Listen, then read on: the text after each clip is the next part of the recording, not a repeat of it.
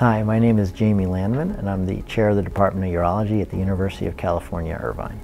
My area of focus is largely in kidney disease, with a particular focus in kidney cancer and the minimally invasive management of that disease, as well as kidney stones, again with the minimally invasive focus, and pretty much anything that has to do with kidney surgery, so kidney blockage or kidney transplant. The treatment of kidney cancer is one of the greatest challenges we're facing in the United States and around the world. Most people see the treatment of kidney cancer as a binary experience. Either do surgery, which is the majority of cases, or not do surgery and just watch. Here at UCI, we are very careful to tailor patient care so they get exactly what they need. We offer a broad spectrum of opportunities. For some patients with very non-aggressive disease known as indolent cancer, we have an active surveillance program.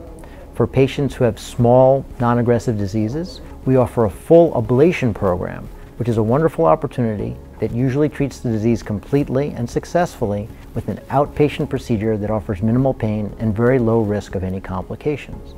And for slightly more aggressive cancers, we offer very cutting-edge minimally invasive technologies like laparoscopic partial nephrectomy, done both laparoscopically and robotically.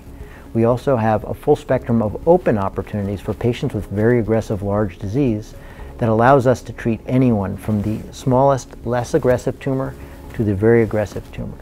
Again, we collaborate very closely with our oncologists to make sure that not only do you get the very best surgical experience, but you get the very best medical treatment as well.